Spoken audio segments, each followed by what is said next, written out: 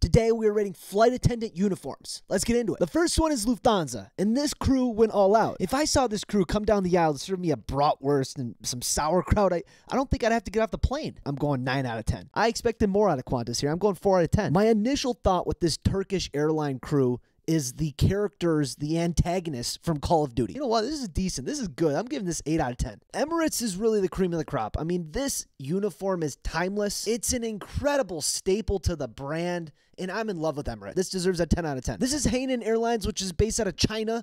These guys, this crew, this attire is crazy. And because that guy in the peacoat right there and the woman to the left of him look like they're straight out of the future, I'm giving this for 10 out of 10. Singapore went the traditional route, which is very respectable. I'm not a huge fan of it personally, so we're going to go like a 6 out of 10. This is hands down my favorite one. Aerok, it's an airline based out of South Korea. They look like they're about to go to space. This deserves nothing less than an 11 out of 10.